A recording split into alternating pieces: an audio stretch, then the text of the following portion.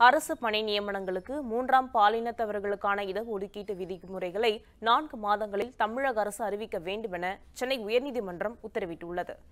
தாரிகா பானு என்ற திருநங்கை 2017-18 கல்வியாண்டிற்கான சித்த மருத்துவ படிப்பிற்கான விளக்க குறிப்பீட்டில் மூன்றாம் பாலினத்தவர்கள் விண்ணப்பிக்கும் வகையில் விண்ணப்பத்தில் தனியிடம் ஒதுக்கப்படாத நிலையில் தனக்கு ஒரு இடத்தை ஒதுக்க கோரி சென்னை உயர்நீதிமன்றத்தில் வழக்கு தொடர்ந்திருந்தார்.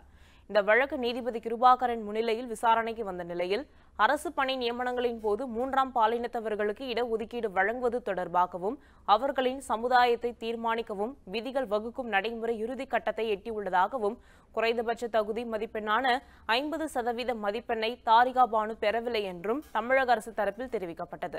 இதனை ஏற்க மறுத்த நீதிபதி ஆண் பெண் ஆகியோருக்குத்தான் இந்த தகுதி மதிப்பெண்களை நிர்ணயிக்க வேண்டும் என்றும் மாற்றுத்திறனாளியான அவருக்கு ஒரு வாரத்தில் சேர்க்கை வழங்க வேண்டும் எனவும் உத்தரவிட்டார். மேலும் அரசு பணி நியமனங்களுக்கு மூன்றாம் பாலினத்தவர்களின் சமுதாயத்தை தீர்மானிப்பது இடஒதுக்கீடு தொடர்பான விதிமுறைகளை இன்னும் 4 வாரங்களில் தமிழக அரசு அறிவிக்க வேண்டும் எனவும் நீதிபதி கிருபாகரன் உத்தரவிட்டார்.